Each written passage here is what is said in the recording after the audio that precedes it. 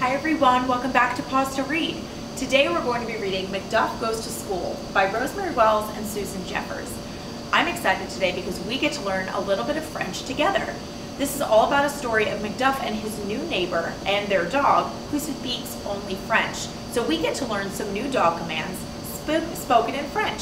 So why don't you pull up a chair and let's learn together as we try to pronounce these new words and find a little bit more out about McDuff.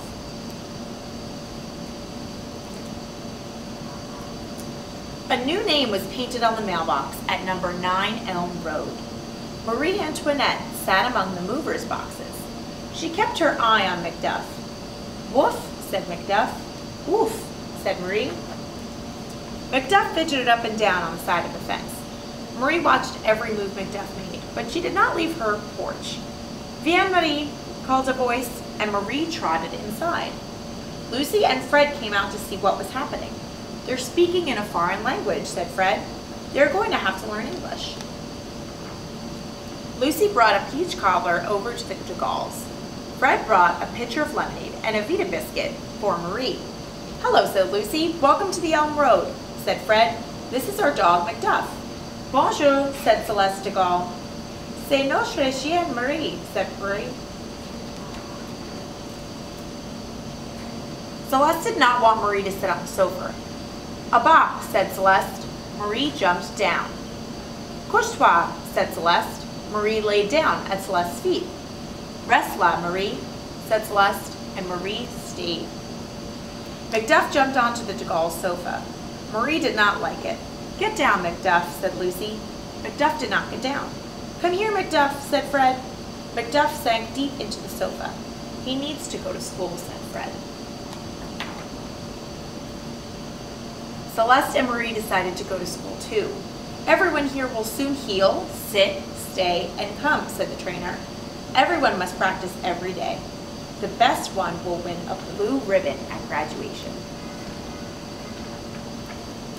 But Lucy was too busy with the baby to practice with McDuff, and Fred was too tired after a day's work to practice with McDuff. But every day, Celeste practiced with Marie. "Assieds-toi," said Celeste, and Marie sat. "Au pied," said Celeste, and Marie walked at Celeste's heel.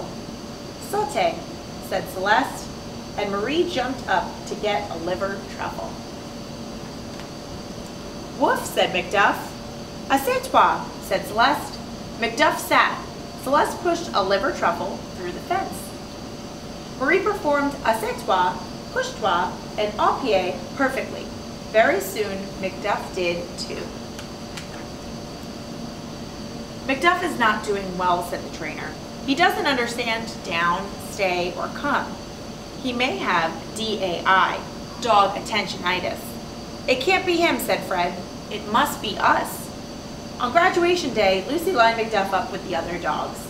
"Sit," said Lucy, but she had to push him down.